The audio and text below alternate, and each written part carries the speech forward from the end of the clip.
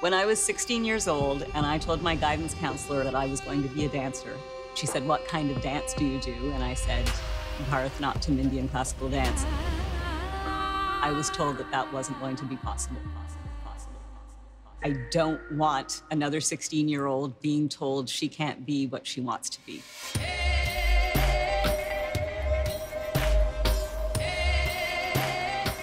My name is Bhattacharya, and I'm a Bharatanatyam dancer. I was a child with a very active imagination, and in Bharatanatyam there are all these stories of this mythic world that is constantly invented and interpreted and imagined by dancers. All of these forms have a really deep practice of abstracting the human experience. So it was a really wonderful place to escape to.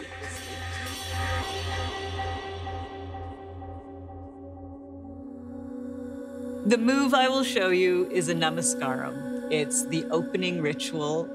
It's a way that the dancer connects to the earth. It's a way that the dancer invites the audience to go on a journey of shared imagination. In that moment, the dancer starts to imagine the earth as a mother. That feminist approach to reclaiming rituals and reinventing tradition is really important. The classical canon is the classical canon. It's always going to be there. And yet, I'm fascinated by the poetry of dance. So I start to look at all that and go, okay, how can we take this little piece of it and this little taste of it and this color and create something that hasn't been said before?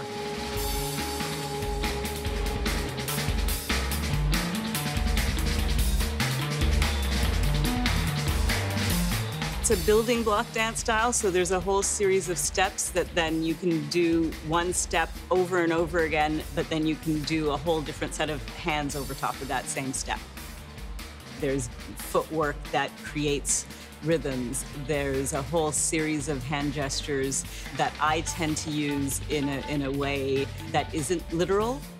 Things that the style really are the most known for are these details, the facial expressions, the hand gestures, the footwork, the rhythm, and yet it's all those elements that are put together that make it what it is.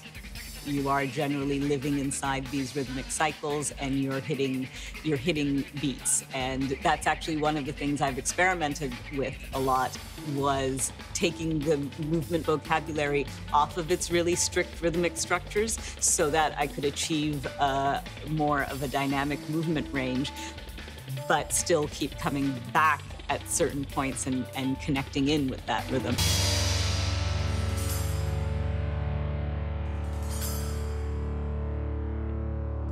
In the trajectory of my career, I've had quite the spectrum of response. There are some people who see the work and go, yeah, we see you reinventing it, we see you taking it into the future, and we see you finding a way for it to be relevant in its Canadian context. And there are people who say what I'm doing doesn't look like Indian dance.